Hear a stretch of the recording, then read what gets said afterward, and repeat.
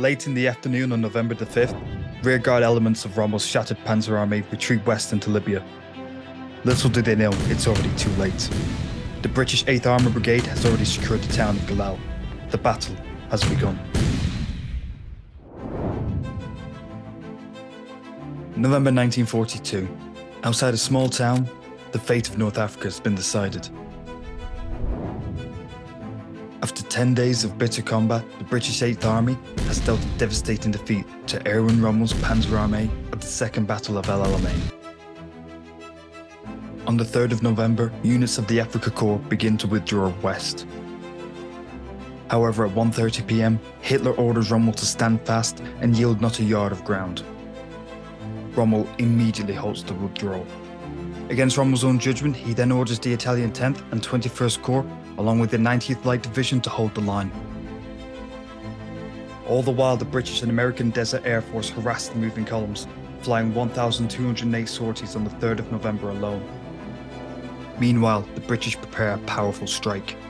On the night of the 2nd of November, Montgomery has moved the 7th Armoured Division and rotated new infantry brigades to face the depleted Axis forces. After a short artillery bombardment, the British began their assault.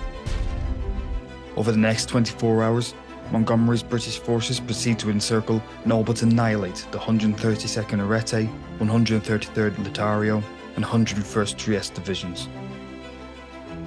The 25th Bologna and the 102nd Trento tried to fight their way out, but lacking transport, they could not hope to outpace the British. Without food and little water, they tried to escape by marching into the desert.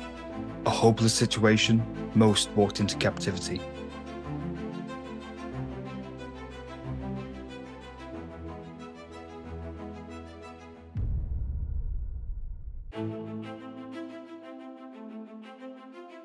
The British have broken through, and the situation is dire for the Axis forces. Rommel seeks permission from Hitler to withdraw on the 4th, but has no response. At 5:30 PM, he can wait no longer as his army disintegrates and gives the order to retreat. 450 of Rommel's 547 tanks have been destroyed. Axis forces casualties total 2,300 killed, 5,500 wounded, and 27,900 missing. The British casualties were around 4,500 dead and 9,000 wounded or missing.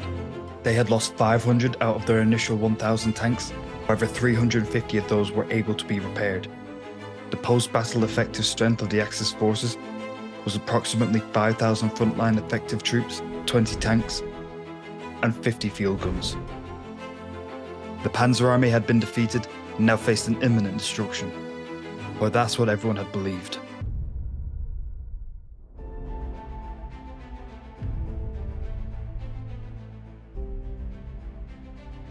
Montgomery's total victory never materialized.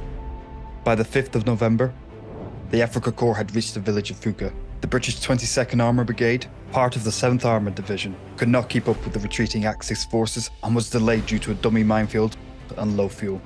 However, the line had not yet fully formed. Remnants of the Italian divisions who were not captured or destroyed were able to trickle back to the Axis lines. Most notably of these was the story of Ramek's Paras. 600 Green Devils from Ramek's Parachute Brigade were left to their fate, but against all odds, they travelled 200 miles in the scorching desert heat, seized British trucks during a night march, and lived off British rations until returning to German lines on November the 6th. The British were slow to pursue the Desert Fox. A number of reasons have been given for the lackluster British pursuit. It has been argued that Montgomery was wary of a counterattack from Rommel and therefore was overly cautious in moving forward. Another reason was the turn in weather on November the 6th. Rain led to thick mud, which caused trucks to begin sinking into the sand. However, both sides experienced this and Rommel was able to keep his force moving. Montgomery's cautionary attitude to long desert sweeps may have also contributed to the slow pursuit, as he wished to keep a tight rein on his units and not allow indisciplined and adventuresome to take over his units, something he believed that had happened in previous campaigns. Briggs' 1st Armoured Division took El Daba, but Rommel's forces were already gone. Costanz's 8th Armoured Brigade took Galal and had more success intercepting a portion of the column from El Daba. The British destroyed 14 German and 29 Italian tanks. They captured over 100 vehicles and approximately 1,000 men.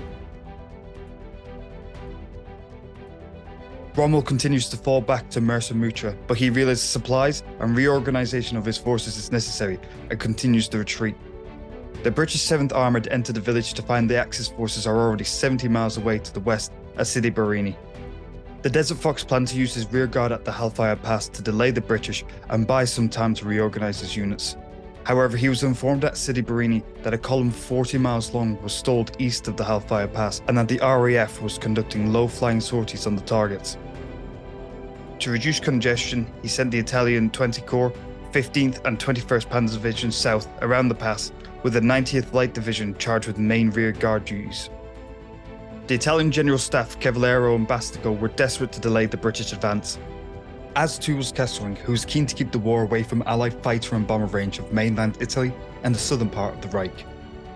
Rommel was ordered to form a line as Solon by Mussolini, who was interested in holding on to all of Libya, but with little natural defences, low supplies, and next to no way of stopping another frontal assault by the British, Rommel disregarded the order. Rommel was sure of his decision when it was confirmed that an Anglo-American invasion force had landed in French North Africa, modern-day Algeria and Morocco. His plan was now to evacuate his army by whatever means necessary. Around this time, in a visit to Major Hans van Luck, Rommel was informed that 45 of 50 Ju-52 transport planes carrying vital fuel had been shot down by the RAF.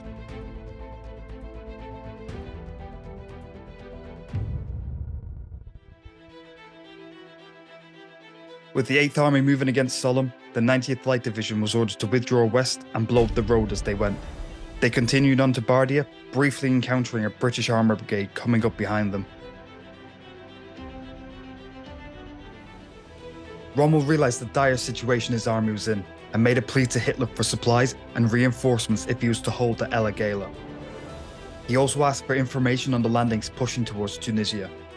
Hitler informed him to hold the El Agheila, reinforcements and supplies would come via Tripoli, and to leave Tunisia out of his mind as it would be defended by troops arriving from Italy. Lastly, Rommel was informed that evacuation was out of the question as the RAF and Royal Navy dominated the coast and air.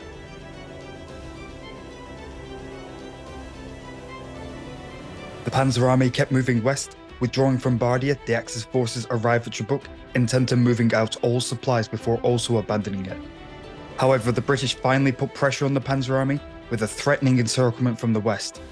Trebuk was left to the British and was occupied by the 8th Army on the 12th of November.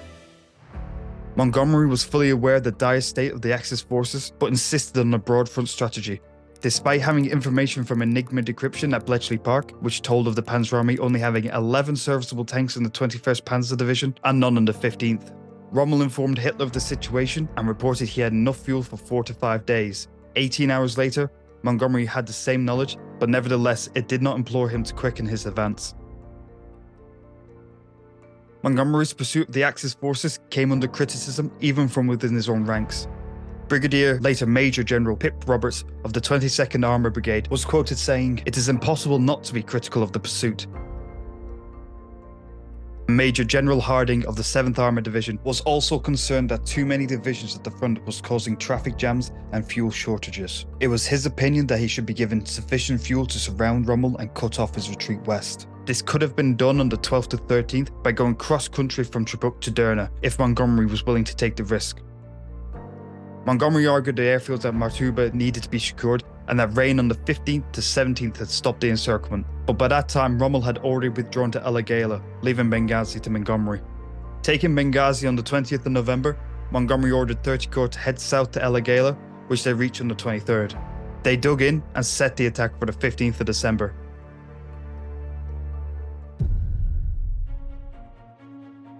However, the attack date was set for 3 weeks' time, which was hardly quickly, although a strong logistical case can be made for the 8th Army. Now spread out from Trebuk to Benghazi, Montgomery's belief in material and numerical superiority meant that the British needed to consolidate their forces to gain an advantage and break Rommel's lines in a static battle. Rommel was reported to have over 100 tanks at El Agheila, but in reality, on the 24th of November, he had just 30 of various quality.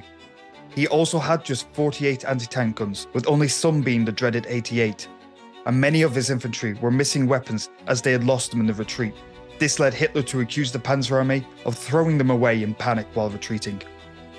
It is argued by Corelli Barnett that what really saved Rommel's army from destruction was Rommel's reputation for counterattacks and movement. Montgomery dare not risk a battle of maneuver, even if Rommel could not reply. Position at Ellegale was strong given the past battles there and natural defences, a deep anti-tank ditch in the north and minefields that strung inland for 30 miles. Given time, Rommel rested, reorganised and refitted some armour units, but fuel still remained a major problem. In late November, Montgomery toured the front line and came to the conclusion an attack would be the only thing to dislodge the Panzerarmee. He planned on using 30 Corps to pin and encircle the remnants of Rommel's forces. 51st Highlanders were to advance along the coast road straight for Ellegale. The 7th Armoured Division was to flank a few miles inland, and the job given to the New Zealanders was a 200-mile flank march to deny further retreat to the Panzerarmee. The British opened with a preliminary artillery and aerial bombardment on the 11th of December. Rommel correctly assumed the bombardment signalled a British attack and had already begun to withdraw in an attempt to save the last scraps of his army. But Freyberg's New Zealanders did not start their advance till the next day. Rommel later commented the experience should have told Montgomery there was a good chance that we should not accept battle. He should not therefore have started bombarding our strongpoints and attacking our line until his outflanking force had completed its move and was in a position to advance on the coast road in a timed coordination with the frontal attack. By this time, Rommel was looking to withdraw to Gabe's Gap in Tunisia. In the hills and valleys, he could more easily avoid the relentless outflanking marches of the British in the desert. For once, Marshal Basco agreed, and they issued a joint statement to Comando Supremo in Rome. They had their reply from Mussolini on the 19th of December. The Panzerarmee must resist to the last man at Burat. 29th of December, the Axis forces arrived at Burat. The position had the same characteristics as before, Rommel noted. If the British tried a flanking manoeuvre, and with the inadequate armoured forces at its disposal to counter such a threat, the position would quickly collapse.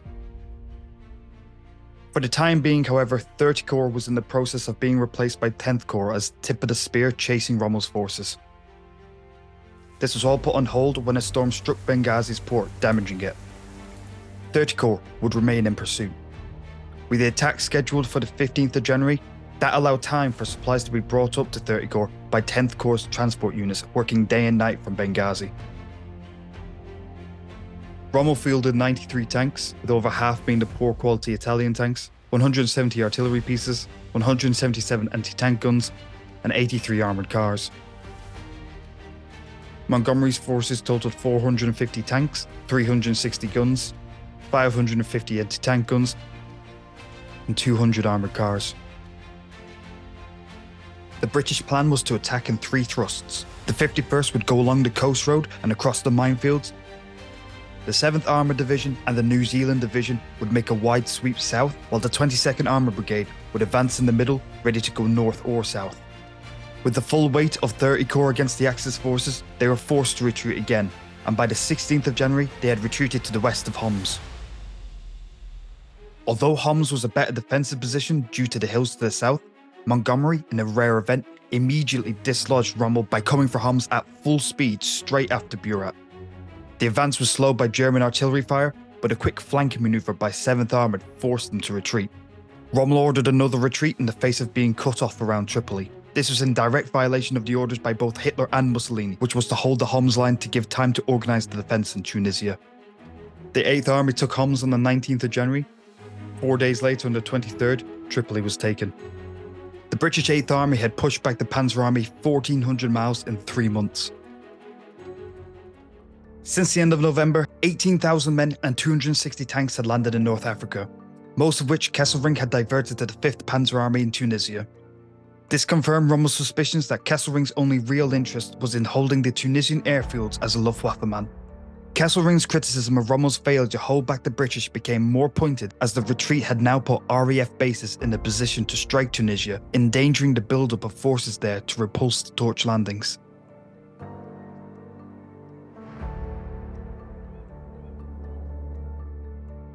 On the 25th of January 1943, the remains of Axis forces crossed the Tunisian border and headed for the Mareth line. Rommel was to be replaced by the Italian General Giovanni Messi from the Eastern Front. Hitler, Mussolini and Kesselring believed that he had lost his nerve, and the Italians were infuriated that he had given up Berat and Homs without barely a fight. To lose Tripoli was unthinkable.